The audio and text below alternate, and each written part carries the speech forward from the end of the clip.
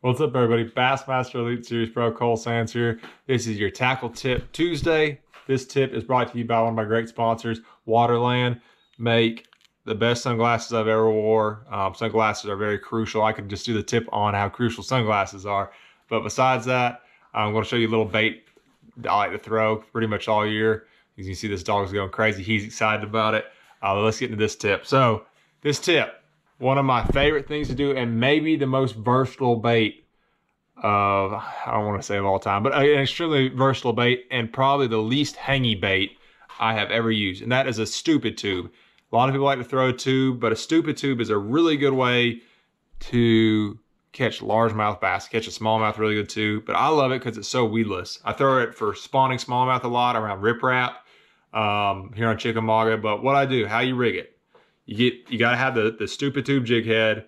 It's got to be kind of an EWG type shaped hook. I almost throw a 3/16 or a 1/4 ounce all the time. Get your tube, whatever tube you like, really don't matter. I think this is a 3.5 inch. Maybe it's a Strike King. I don't know who makes it. But so you grab your tube, grab the stupid tube jig head, and you're going to stick the point in first. And you're going to run that point all the way to the tip of it.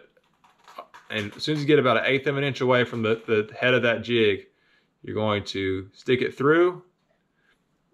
A lot of times I will wet the head of it, and then you're pulling that hook back through. Well, I pulled it all the way through, but what you want to do is pull it to the top. You do not want to do that. This is also a used tube. So when you get it there, you're going to turn it like that, and you're going to grab it here, and you're going to poke. And when you poke, that eyelet's going to come out, so it's going to look like this.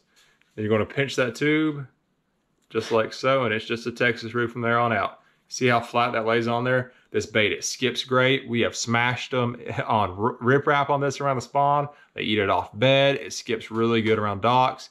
And it's a killer ledge bait. You can snap this up and it'll kind of spiral on the way down. And really a super versatile bait. That is a stupid tube. Y'all check it out. And it's going to put a lot of fish in the boat.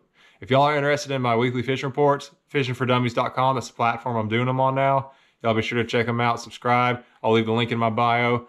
I greatly appreciate everybody, and I'll catch y'all next time.